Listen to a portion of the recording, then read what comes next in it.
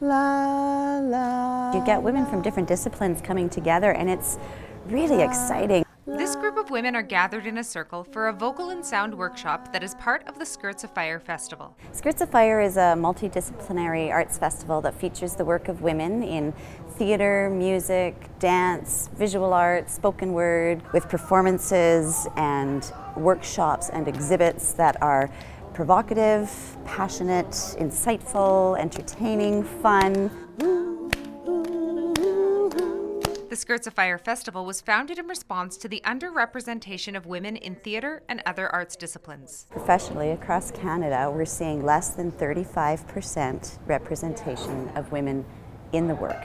So it's an odd, kind of horrifying statistic, and we just said, you know what, let's see if we can try to turn that around. One way they work to turn that around is by developing female playwrights. If you're developing female playwrights, you're often getting their stories, which might have more women in them than, say, men's stories that are getting produced more often. We've got equally important stories to share, and especially if our audiences are a majority of women, they should be seeing themselves reflected in the art.